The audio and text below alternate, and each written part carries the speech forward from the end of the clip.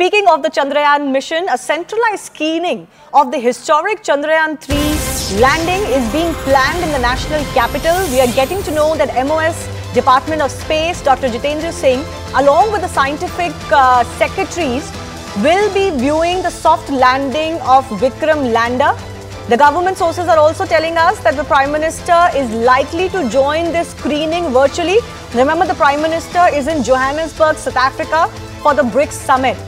My colleague Shrishti Chaudhary is also joining us live from Bengaluru. Shrishti, what more are you hearing about this special screening that is being planned for tomorrow?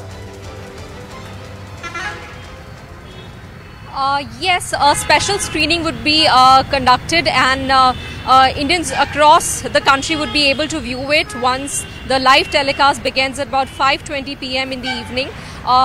It's important to tell our viewers that the actual powered descent would start at about 5:45 p.m. It's going to be like a 15 to 16 minutes exercise.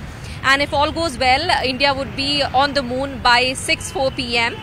This powered descent phase is the most crucial phase of Chandrayaan-3, which is when the lander would be gradually brought down towards the lunar surface. It's going to move horizontally and then it's going to move vertically. Then it's going to find a perfect space for landing and eventually land. Just give me a sense, Shrishti, of the buzz in Bengaluru.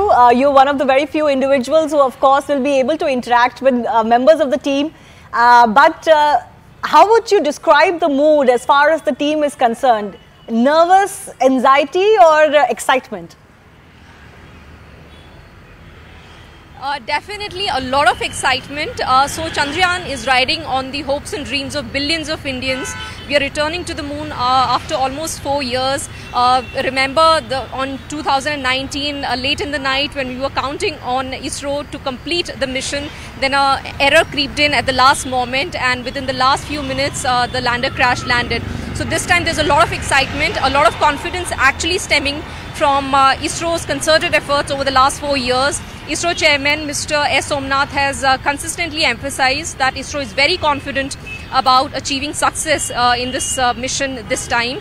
And the lander, the propulsion module and the rover have all been improved compared to the last mission in 2019.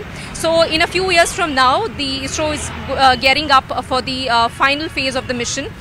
But it's important to tell our viewers that ISRO scientists would again conduct a meeting 2 hours before the planned touchdown. They're going to monitor the health of the spacecraft, and if all the parameters are as expected, then only they'll give the command for the powered descent. The entire process is going to be entirely automated. So scientists will have to give a green signal for the process to begin at about 5:45 p.m. in the evening. All right, Shrishti, thanks a lot for joining us.